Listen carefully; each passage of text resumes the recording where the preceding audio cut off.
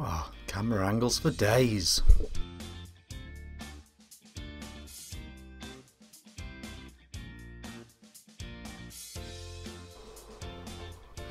Hey guys, VandyVape here, back with another review. Today we are looking at this, the Perseus RDTA from Vandy Vape.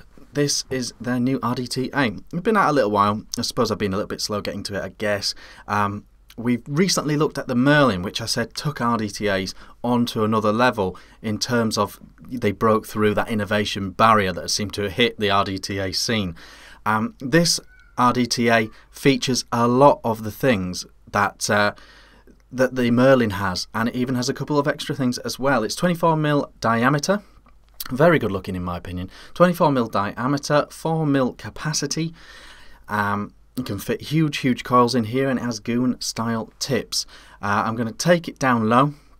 I'm going to show you all around it. I'll do a little wicktage montage and then we'll come back up top for the pros and cons. I'll see you in a second. Alright, ladies and gentle hens, this is the Perseus RDTA from Vandy Vape. Perseus TPD stuff, stainless steel, it's available in black as well. Some good stuff on the back, all that good stuff. Anyway, the items of note in the packaging are, it comes with all these awesome goon sized drip tips, just ace, just cool. A black one wouldn't have gone amiss though, I would have said, but there you go. Awesome. You get spare glass tank, and the other thing worth showing you underneath is you can use a single coil. You can turn it in single coil mode using that majiggy. So that is good. Happy days. Goon drip tips all round. So this is it. 4mm capacity, 24mm wide. Airflow coming from underneath, we'll get to that. Goon drip tip here comes off, can't be bothered, but it does come off, trust me. So your air is going in here, and it is firing up underneath the coils, and that is adjustable there. Look, it's on both sides as well. Okay, so one unique feature about this, you'll see there is a tiny little padlock on there, and there's a tiny little unlocked padlock there. So to actually get the cap off, you can't just rip it off like a lot of RDTAs. What you do is you turn it to the unlock position, and then it will come off. It won't come off if you don't do that. And when you're putting it back together, you put the airflow back where that unlock lock is. You turn it all the way to locked, and then you pull it back to your required airflow. So that's how that works. Pretty good. There's a use case for that, I suppose.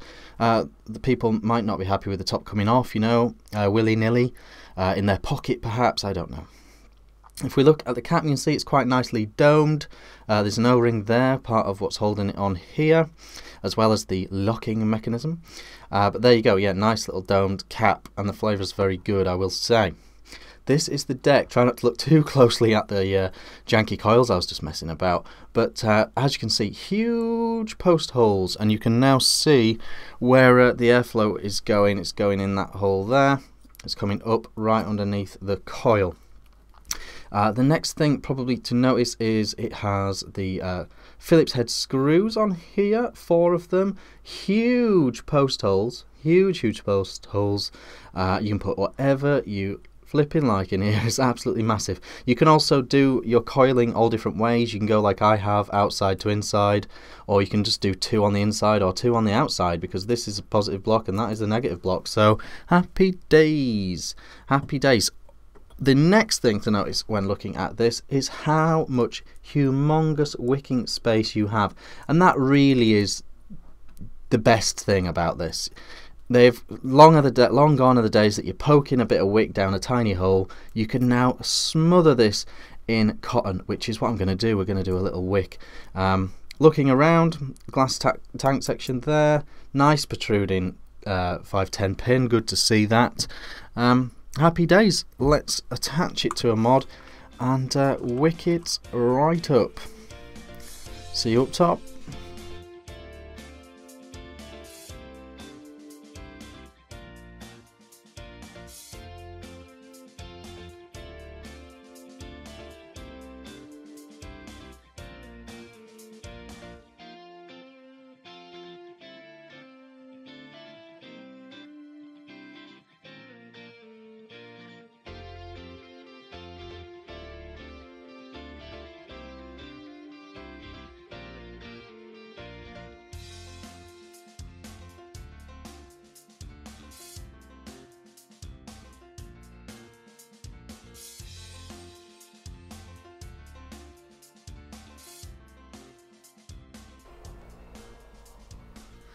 Okay guys, that was the Perseus RDTA from Vandy Vape up close.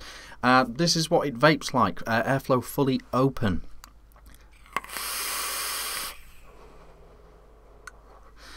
And that is at 75 watts, incredibly tasty, very nice vape. Feels nice and swooshy. It's not the quietest tank in the world, but the actual airflow does feel very smooth and very unrestricted. So let's get into it. I've only got a couple of slight negatives. One thing I didn't show you up close, although you may have seen in the montage, is to fill it. There's just a tiny gap under the deck, on the side of the deck, and you just stick your nozzle in that hole and fill it up, you know, so don't be confused by that. So yeah, so negatives, only a couple. So very, very subjective. The locking feature that I showed you, where you twist it and pull it off, and you can't just pull it off normally, that'll be very subjective. Some people will really like that they can just rip the cap off the RDTA like an RDA, and some people will be begging for that feature. They'll be crying out for that feature. They'll be like, I've got it in my pocket, and every time I pull it out of my pocket, the cap comes off and the mod stays in the pocket. So some people will like that and some people won't. I'm a bit on the fence with it, really. I don't tend to take my RDTAs out and about. Don't know. I don't know. So yeah, that one's on you. Another negative. Where do I go with this? Where do I go with this?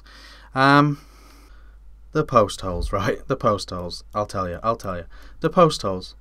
They are so big. They are so big. And I get it. I get why they're so big. They're so big because you may want to put wire in both strands from both coils in one hole because of the options on the deck. But they're so big that I don't think I can recommend this for round wire builds. It's just the amount of tightening on a Phillips head required. I don't know if it'll be too much, too much. I don't know. But that is a thing. Let me just lock this back up and turn it around and back again. There we go. Okay. Final slight negative is the airflow. Again, super subjective, not a problem for me, maybe for you though, so I do want to point it out. It ain't the biggest ever airflow. Not at all, not the biggest airflow by a mile. I like it fully open and I like the vape fully open, but some of you may want more air, so just take that in with your mind's eye. There may not be enough air for you, it is for me.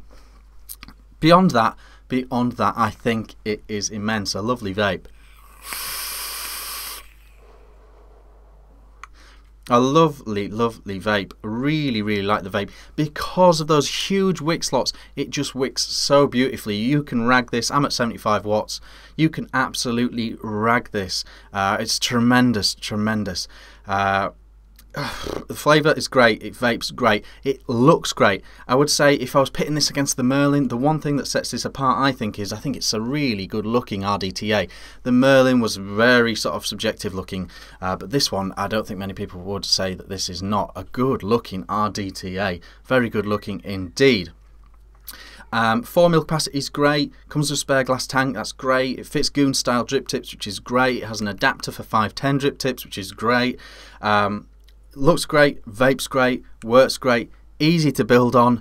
It's just fantastic. It's a fantastic RDTA in my opinion. If you're looking for an RDTA and you've not got one, then don't look any further than the Perseus RDTA from Vandy Vape.